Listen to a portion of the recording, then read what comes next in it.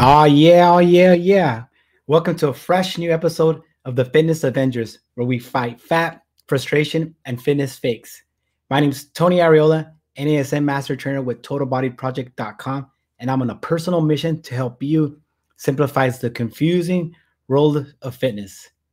Quarantine Monday, huh? There's gonna be a lot of those, but today I'm gonna try to help you figure out what you can do at home now to lose weight in the coming times. No diet, no problem. Can you eat what you like and lose weight? Is it even possible? Today, we're going to cover the foods to eat, the argument of processed versus unprocessed foods. We're going to get into some calorie talk. We're going to jump in and how to tackle weekends. We're going to have our giveaway for our water bottle. Thank you for all of those that jumped in and participated for our drawing. We're going to have our Ask the Trainer. So if you have a question that you want answered, ask it now, and I'll make sure to get that in the Ask the Trainer section. We're going to have our first ever client spotlight. Got a special story for you guys today and much, much more. So let's get into it. If you want to be entered for the drawing, go ahead and comment on the comment section, Mighty Muscle, using the hashtag Mighty Muscle. That's for our little fitness Avenger guy. He's little Mighty Muscle. So comment that and you'll be entered into our drawing. You can also just hit hearts, not the angry, I guess not the angry or the sad face, but you hit that like the happy, the wow face. Any of those will get you into that drawing. So eating what you like to lose weight. I've had this happen a few times where one of my clients will change his name because I hate to use my clients in these examples. It's a good story, but we'll say his name is Psych. So Psych wanted to lose weight and he wanted to start a program, and everyone always thinks that when they start with me, I'm gonna give them this crazy program with all kinds of meals and carbs and proteins and whatnot. But all I told Psych was to eat less bad. Now, Psych wanted to lose a fair amount of weight, and he started, and I remember his wife came up to me and we had like an event here and was pretty upset that Psych wasn't eating as healthy as she wanted him to. And I wanted to tell her, well, I wanted her to say a lot of things, but but what I wanted to tell her was that you have to meet people where they're at. And I know Psych was still eating Taco Bell. He was just addicted to fast food, but he still ended up losing over 25 pounds, which is amazing. Now, he didn't have the best eating habits, and that's what today's episode is about. How can you get the results that Psych got without like a structured, regimented program? So here's a big argument that I get into with a lot of people. Eating to lose weight versus eating healthy. Are they the same thing or are they different? Well, it turns out they're pretty different. To lose weight, you don't necessarily have to eat the healthiest. Eating to lose weight is just about the calories, only about the calories, because you can eat unhealthy, and lose weight, or you can eat really healthy and gain weight. So you have to keep in mind that for weight loss, now we're not talking about eating healthy versus unhealthy. Those are that's a whole different game. For weight loss, it really doesn't matter what you eat. You can lose weight on Taco Bell. You guys have probably seen the movie Super Size Me, where they eat a bunch of like McDonald's, and the guy gets really like fat and he's like bloated and he's like, oh no. There's also the opposite of that movie. It's called Downsize Me, where somebody eats McDonald's every day and loses weight. Now, it's not the healthiest, no, but actually he lost the weight. So when it comes to weight loss, it's not going to necessarily matter what you eat. It's going to matter how many calories you eat. So the actual intake of the calories. So the short of it is, do you have to eat healthy to lose weight? Do you got to eat like salads, greens, just grilled chicken, steamed, broccoli? The good news is that no, you don't. You guys saw me on my Facebook post. I was eating like a gigantic pizza. I think I just had pizza yesterday. It was really good. Don't worry, they delivered it outside and the guy had a bag on his head, so it was perfectly okay. But you don't have to eat completely healthy to lose weight. Is it easier? Well, yeah, it's easier for a variety of reasons. The biggest one is that it's going to be processed foods versus unprocessed foods, right? Whole Foods made a name for themselves, and they're pretty big in this space because they promote a lot of whole foods.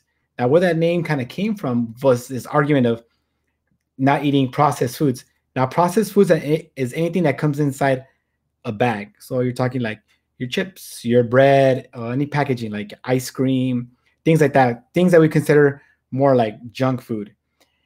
The problem with that is that those foods, like let's say for instance, chips, is a different combination of fat, sugar, uh, salt, and it's basically when you mix these things up in the perfect combination, it's like a big old party for your brain. So your brain's like, ow, that was delicious. The texture, the salt, the crunch, everything is so different. Such a unique. Oh man, I kind of want some chips now.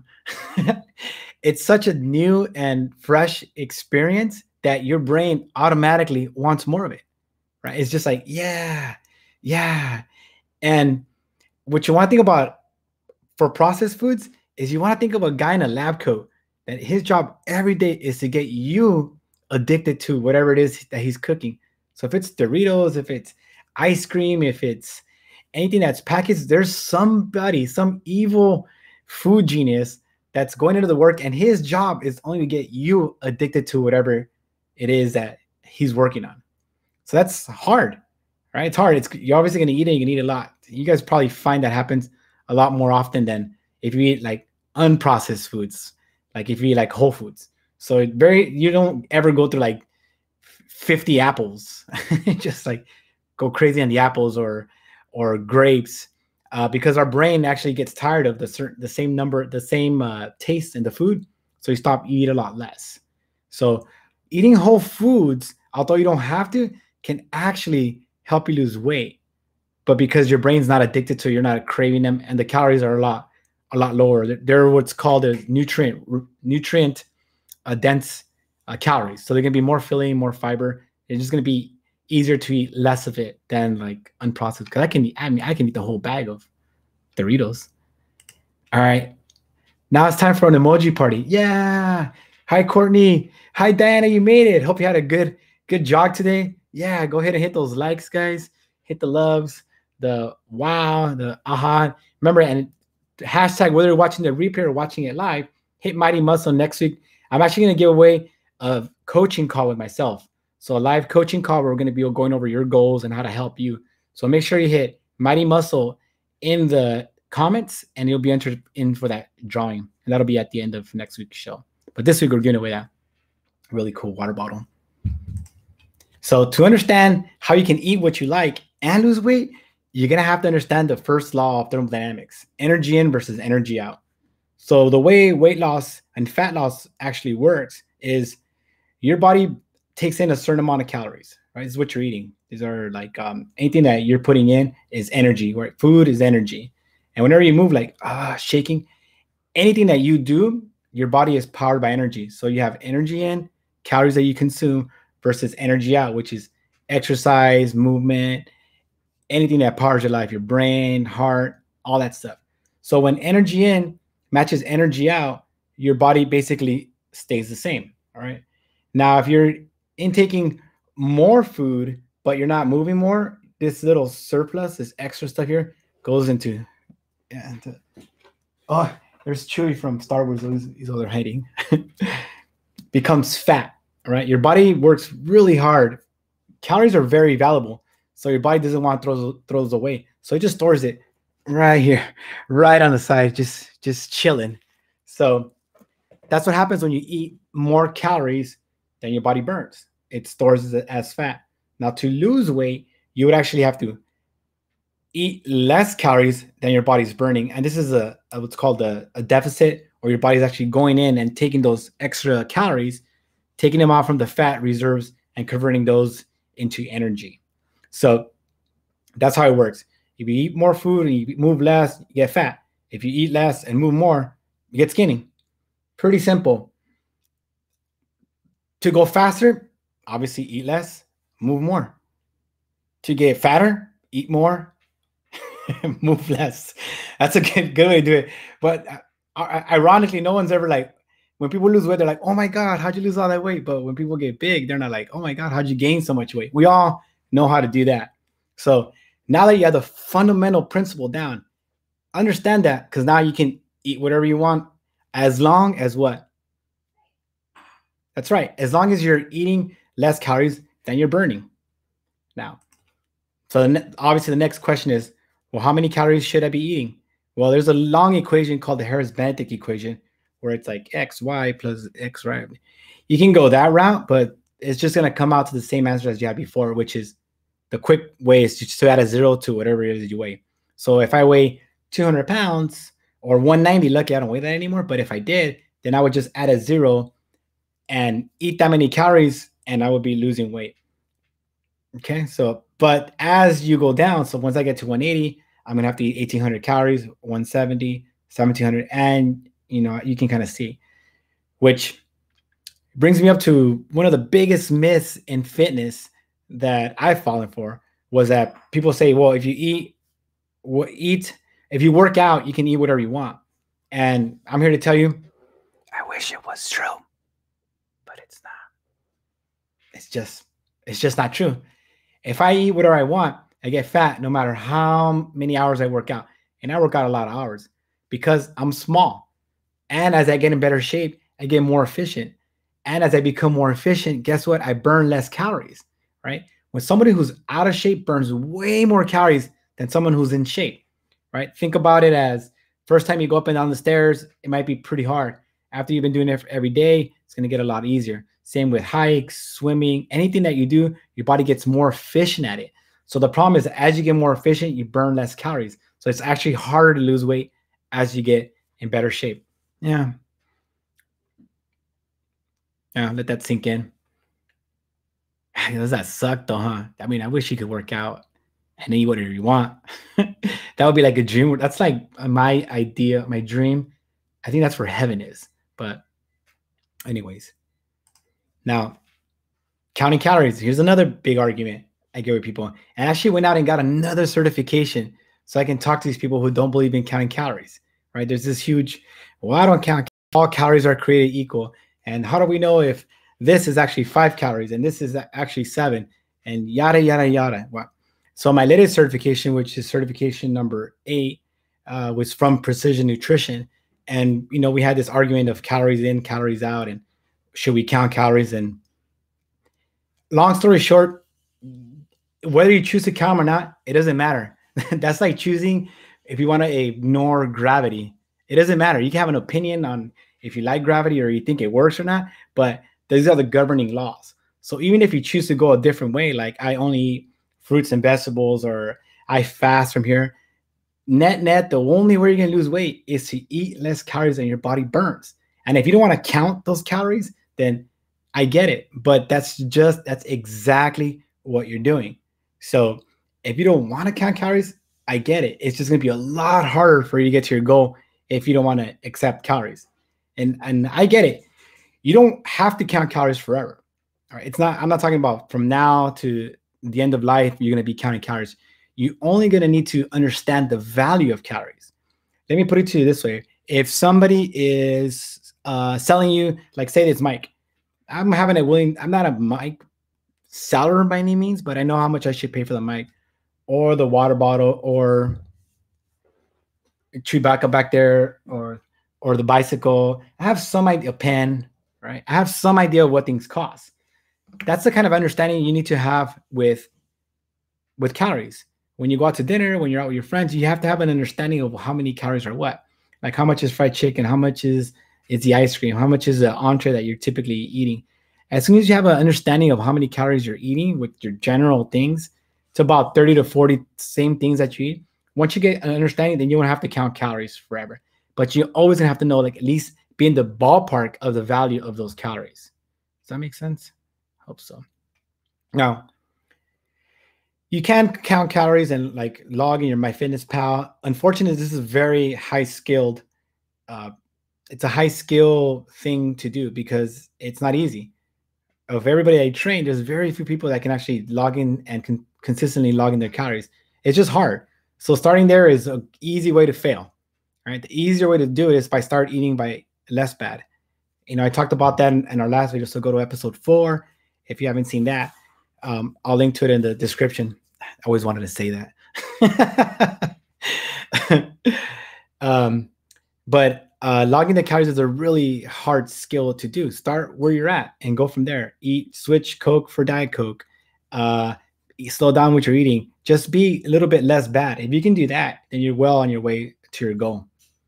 Which gets me to the next part about cheat meals, right? So sometimes I meet trainers, and sometimes I meet people that are, not so good conditions that tell me about, when's your cheat meal? The problem is that cheat meals don't exist. And the best way I can explain cheat meals is they work exactly like money, like currency, right? So I call calories the currency of energy. So let's talk about Becky, right? Becky saves $5 a day every day. She says $5, $5, $5. For 29 days, Becky saved $5 a day. And the last day of the month, Becky bought a diamond ring, and now Becky's in debt. Well, Becky's dumb, right? It doesn't matter how long you were saving. It only matters how much. So if you blow it on Saturday and Sunday, Friday, Saturday, and Sunday, you just go way north with your calories, you're never going to lose weight. And that's where most people fail. It's always the weekends. Weekends is the ones where people cannot get it in. I mean, not get it in, but they can't execute on the weekends. The weekends is always the most difficult time. So it's important to have like an action plan for the weekend. But if you can't execute the weekend, then it's very difficult to eat what you like and lose weight. Now you can also do the smart way and put like your treat that you want for that weekend, put it in as your main meal for that weekend, and then structure around. So when I have like a giant pizza, I put in my workout, I'm gonna have basically coffee for breakfast, a really light lunch, and then I have my pizza. And then I can lose weight, eat what I like, and just be happy because I got to eat some pizza. Even if it's quarantine pizza, still good pizza. So where do you start? Start where you're at. Start where you're at now, and then just make little baby steps, right? You are the expert of your life.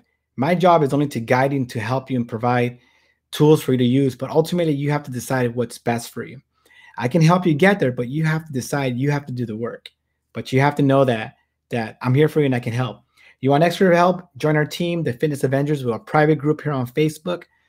Send me a link or hit Mighty Muscle in there, and I'll send you a link to invite you to join the group and join us. It's awesome in there. We're all trying to get each other even skinnier. I'm trying to disappear actually, but so in our very first episode of section of the client spotlight. So let me see if I can show Stacy. So Stacy, I was fortunate enough to train her and her husband, Eric, for their wedding, which was fantastic. This was probably, I think it was like 15 or 16 years ago. Beautiful wedding, Pelican Hill, and they looked incredible. And then, that was 15 years. I went on to, a career at 24 Fitness. I was general manager, got fired, blah, blah, blah. Started my own company, worked my way. And I believe Eric actually reached out to me about 2.5 years ago around Christmas time and asked if I would train Stacy again. And I hadn't seen Stacy for maybe a good, probably 10 years. So when I saw her again, we both kind of knew that things had changed. And Stacy at that time was 48, I believe. And so we started training and we got some goals, and we kind of lollygagged that first year. And it was hard. We got in better shape. Her knee pain went away, but we didn't get to right where I wanted her to get to, or more importantly, where she wanted to get to. So we came up with a strategy, and turns out in March, she was going to be celebrating her 50th birthday, which is a pretty big birthday and a birthday that means a lot to everybody. I think that's a marker that people, sometimes we feel like, hey, 30, 20, 50, these are landmark birthdays. And she wanted to feel and look her best. So we kind of drew a line in the sand and said, hey, by this day, I want you to be proud of yourself, be proud of your body, and be proud of how good you look. But the only way that happens is if we work starting now. And we laid out a plan probably like 9 months ago to really hit it hard and be committed and to work together as much as we could to make sure that this night was going to be a memorable night. And at first, Stacy didn't want to have a party. She didn't really want to have a celebration. And I don't really blame her. Probably one of the best moments of my career was when she told me like, hey, I'm going to have a party, which means awesome, right? Which meant that we got to our goal, which meant that everybody was happy. Stacy and I celebrating. This wasn't this weekend. This was March 7th. We had an amazing party. You can see how wonderful Stacy looks and how proud I am of her success. Stacy, if you're on here or if you jump on to hear this later on, really proud of your commitment, your effort. What you do that night that we had is the reason that I exist. So thank you so much, Stace, for all your hard work. And now we got to make sure we keep it up because we got some pressure. And it's COVID-19. We want to stifle that guy down. So congrats, Stacy. You are amazing. Yay. All right. Now for our next part of the show, Ask the Trainer, where you guys can ask me anything. Well, about, I guess, yeah, other stuff too, but I don't know how it would help you. And here comes our first question. And it's, do I need to give up carbs? Yes, you actually do. No, I'm kidding. You don't have to give up carbs. Again, like I talked about this whole show, you can eat what you like and lose weight. The trick is to understand what your caloric budget is and fit it in there. It's actually easier to get fuller with whole foods like, your grilled chicken, things that are lower in calories, that are higher in nutrients will fill you up more, and you'll find that. But in the beginning, don't worry about, carbohydrates or proteins or fats. Don't make the challenge harder than it is. Because if you worry about carb count, protein count, you're only going to fail. I know, because this is what I do. This is what I've been doing for 18 years. It's almost impossible to track all that stuff. And if you are, I think you're lying. I would love to see your food log, because even my trainers that are competing and doing all that stuff, nobody can keep it up forever. So the best thing is to get a really good understanding of the macro principles. So you don't need to give up carbs. You only need to understand how many calories those carbs are intaking and put them into your diet. So thank you. That's a really good question. And now it's time for our drum roll. No, it's not time for our drum roll. It is time for the drum roll, but it's time for our drawing. Let's see. Let's spin this guy around. All right. Let's see, make sure you guys see. Oh, look at all those people in there. And I mix them up pretty good. And the winner is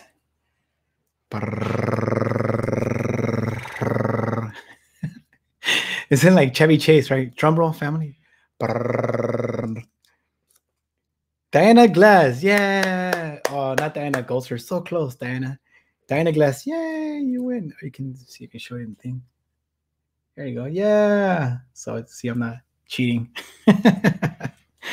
Congrats. So you are the lucky recipient of our water bottle / foam roller.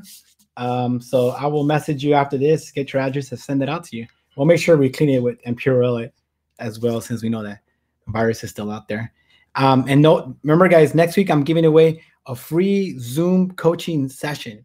Right? These are the sessions that I charge around $75 an hour for. But I'm giving one away for free for you next week. All you have to do is comment Mighty Mouse, and then you'll be eligible for the drawing. So I can go ahead and jump on the call and help you as much as I can. If you haven't already, go ahead and jump into our Facebook group, the Fitness Avengers, and learn as much as I'm teaching to help you. And it's a little more of a community. So we all kind of work together and try to help each other be the best versions of ourselves, because this is difficult. Fitness is hard, but we all know both ways are hard. All right. If you make a commitment to try to do your best, that's hard. But if you ignore it, that is also hard. So both ways are hard. You just got to pick the hard that has gold at the end of the rainbow. Pick the hard with hope. Don't pick the hard that has no hope. Because even if you don't pay attention to the problem and be like, whatever, 20 is full of blah, blah, whatever, and ignore me, this is not going to go away. you are going to have to do something until your doctor tells you like, hey, by the way, this is not, you don't want to let it get to that. You don't want to let it get to that. Yay. Hi, Nadia. Woo, Diana, Courtney. Yeah. Woo. Dun, dun, dun. All right, guys. So please like, share, like I said, comment for a free video Zoom coaching session with myself. Maybe we'll teach you exercises too. Like and share if you're watching on YouTube. Like and share IGTV. Like and share. And like my good friend Tyler King says, I now have a show that's international. It's worldwide. My show is international and it's worldwide. I only thank you for tuning in. So thank you so much. You are the reason I exist. Thank you, Stacy. Thank you to all my awesome fans and supporters. I love you guys. I'm just really pumped to be sharing everything that I know in fitness with you so that you can have what we all have. We all want happiness and health, and that's my promise to you. So tune in next week where I'll be telling you why 80% of the exercises that you may be doing, or 80% of the exercises out there, don't even matter. What? They don't even matter. Yeah. 80% of the exercises are not, I don't want to say useless. That was what I originally had. I went with pointless. So tune in next week and I'll show you exactly what exercises that you need to be doing, the main exercises that need to happen in your workouts in order to get the maximum benefit. And stay safe, guys. Again, if you're going to the beach, stay away from everybody and don't post on your stories or your IG because other people get really, really upset. And I love you guys, and I will see you on the skinny side. Cue the music. The music pumping. Yeah.